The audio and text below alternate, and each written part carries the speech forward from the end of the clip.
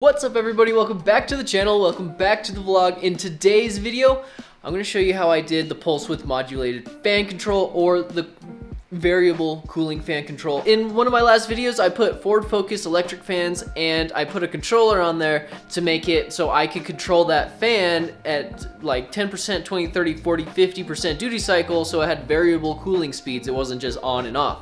So in this video, I'm going to show you how I did that. So let's get right into this thing. Alright, so we are going to be talking about this on my 1986 Fox Body Mustang, but it doesn't have to be on a Mustang, it doesn't have to be Ford stuff, it doesn't even have to be Tuner Studio. You can do this on basically any standalone that you can think of. Holly, Mega Squirt, the Australian one, no, Motec, there's so many things I don't even want to think about it, but almost any standalone can do this, so hopefully this can kind of help. Alright, so the way I was able to accomplish that variable cooling fan speed was through fan controllers. And they're not some fancy fan controllers, they're just straight out of the junkyard. They're fan controllers off of a 2006 to 2009 Ford Fusion or a C6 Corvette, but chances are, if you're going to go to the junkyard and do this yourself, you're not going to be seeing many C6 Corvettes, you're probably going to be finding Ford Fusions. So they're everywhere and very easy to find. They're right plastered on the side of the fan. I'll throw a picture up so you can see what I'm talking about. But that's all it is, it's just a little silver box, and you just rip that thing off, and you want to rip that thing off with the harness and everything on it because you'll need that harness to make sure you can use it yourself.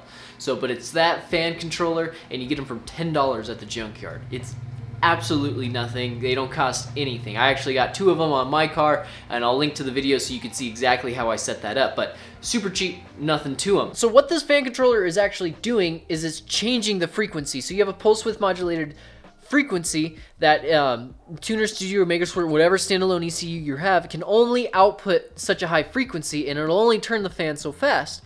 These fan controllers will push out 16.5K gigahertz, so a lot of frequency, really very extremely high. So no matter what you command in your standalone ECU, it's gonna output that really high frequency, but they are very quiet and they spin those fans really fast.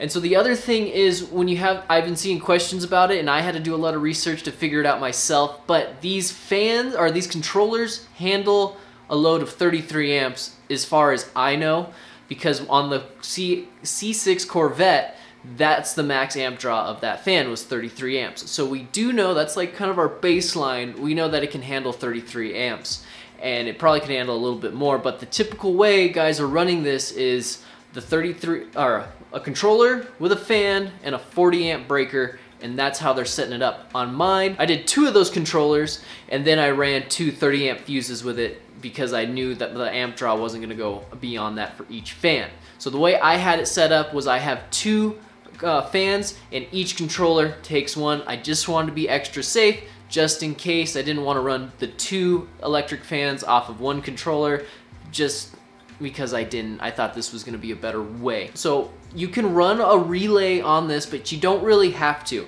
But I'll tell you why you would run a relay on this. Is when you click the car on, you get a surge, and I'll have a video of it, but you'll get a surge and the fans will go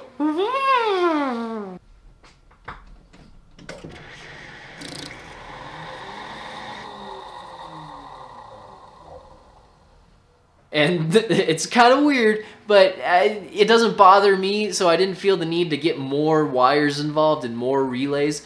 And then the other thing is when you click it off, the fans will surge again. They go.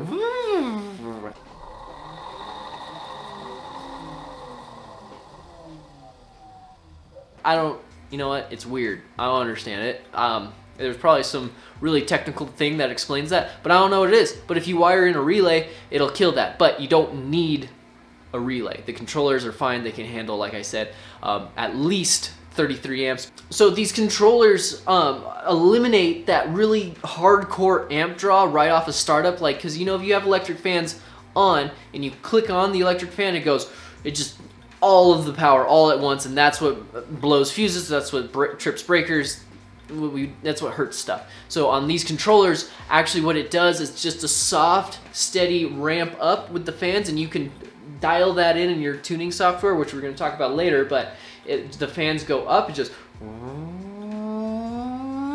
and it doesn't put this hard amp draw on your electrical system, so it's a lot safer too than just having it on a switch and just going, you know, full beans all the way. I don't know. So that is one of the benefits of it. And so the way this thing is wired up too, this is why you want that harness I was talking about earlier, is it comes with 5 wires on the harness. The little tiny one at the top is your pulse width modulated wire, and then you have 2 red and 2 black wires. And so each one of the red wire, one goes to your battery and then one goes to the fan.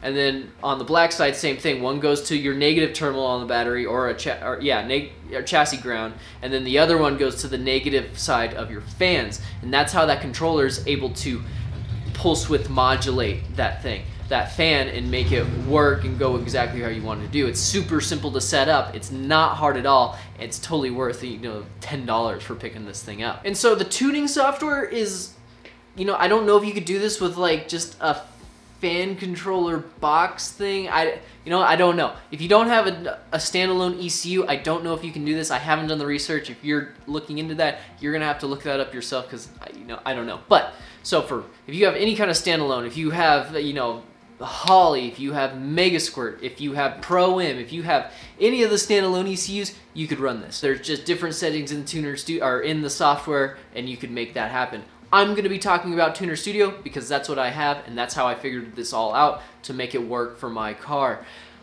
So we're going to just go step by step through Tuner Studio and show you what I had to enable to make this thing work. Alright, so let's go right into this and see what we got to set up in Tuner Studio. So when we're on our main menu, we're going to go over to Advanced Engine. So then we're going to see all of these generic pulse width modulated outputs. And so I have mine on A. And you can see this is the table I have set up, and it's been working really well for me to keep my engine nice and cool. Okay, so you're gonna see on the left side of the table that you have to enable it. So mine is enabled, so you just enable it, and then you have the output pin. Whatever pin you used from your tuner or MS3, that's the pin you gotta use. And then I just put my frequency on the highest one they had, but as we talked about earlier, that fan controller is gonna push out a super high frequency regardless, but I just put the higher one in there to make it work good. And then so our load axis is gonna be coolant, and that coolant, yeah, it has to be coolant because that's what we're trying to cool down. And then a table or curve, you could use a curve and that works good, but the table works better for me. So one thing is, you can't turn off the fans when you go wide open throttle. And that's one of the biggest gripes I have about Tuner Studio, and most people do. It's a stupid little thing, and I've heard they're gonna write it into the software later, but with this pulse width modulated output, you can't turn the fans off at 100% throttle, and it just has to go off a coolant. So you have a coolant side temperature, and then you have an RPM, and then you can populate the table with your duty percent in the center.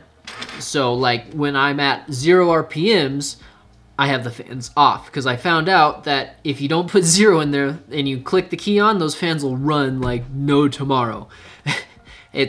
Yeah, you'll find that out fast. So I have that populated with 0 just so those fans won't turn on. And then I have the fans coming on at 500 RPM.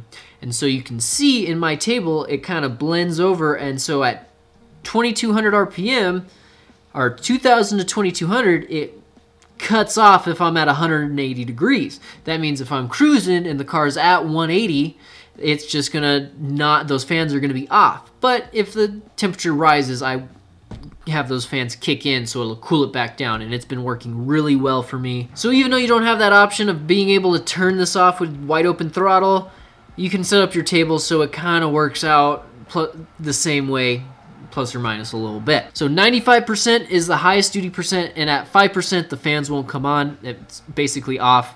So that's how my table works, and that's all you have to do to set it up in Tuner Studio. It's super straightforward. It's easy.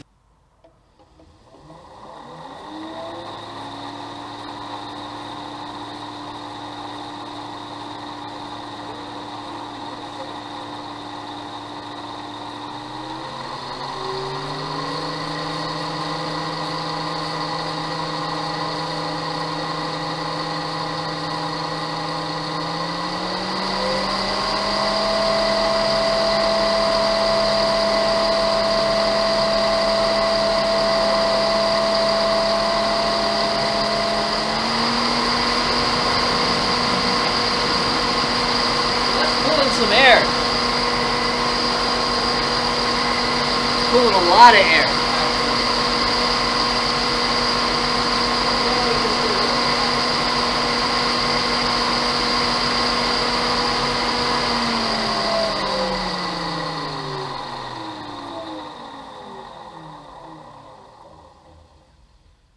So all my Holley users, yeah, there's separate videos on YouTube, and if I can find them, I'll throw some links up, but there's lots of write-ups about this on Holley, but nothing on Tuner Studio. So, but you guys on Holley can go and find that, and I'll even try to help and throw some links in there.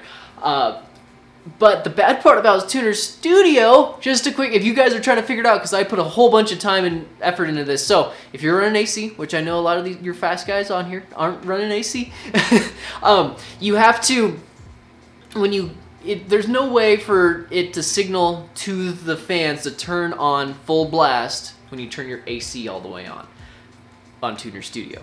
They have it in Holley, real nice, but not in Tuner Studio. So if you wanted to do that, you'd have to wire in a separate relay, and the relay would click on, and then you'd have to use 2 pulse width modulated outputs in your Tuner Studio software to make that work. That's what I got. I haven't done it. I don't know if I am going to do it. I might, you know, lots of thoughts, but that's one of the funky things about the Tuner Studio on this setup. But you could do it. I guess what I'm trying to get at is you could do it if you really wanted to. I just thought I'd throw it in there just so you know, in case you start researching like I did and get thrown in this horrible rabbit hole of it somehow getting into a Miata forum and reading about how Miatas have this problem. So, you know, hopefully I saved you a little bit on that. In conclusion, these things are great. Cost-effective way to get variable cooling fan speed on your any kind of standalone. Actually, this doesn't just have to be on a Mustang. It's any kind of Motec. Yeah, there's so many standalones. I don't even want to name them all, but you could literally, any standalone, you could do this in any car. It doesn't have to be a Fox Body. It could be anything you want. You can run variable cooling fan speed, and it is awesome. I was having serious overheating issues before this, and as soon as I wired this all in and have it, I don't overheat. Now, I have a 180-degree thermostat. I don't go over 185, ever, like, at all. And I have junkyard fans, junkyard fan controllers, and it works like a charm. It works like OEM. I have more space, runs better, and there's more. It's just great. So I just highly recommend it if you're looking into pulse width modulated fan control with your car. This is the way to do it. Super simple and easy. And yeah, so if you found value in this video and you want to see turbo Fox Body dumbness from me, because I don't know what I'm doing, but I'm trying real hard to go real fast, please like and subscribe, and I'll just keep putting out more stuff. So on that, I'll catch you guys on the next video.